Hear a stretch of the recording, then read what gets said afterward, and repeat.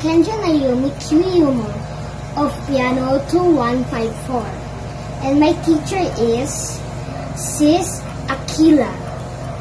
I will be demonstrating proper posture, finger numbering, locating the middle C, and I will be playing, stepping, and skipping for the treble clef. Proper posture. Sit tall. Lean slightly forward. Shoulders and arms are relaxed. Bench facing forward. Knees below the keyboard.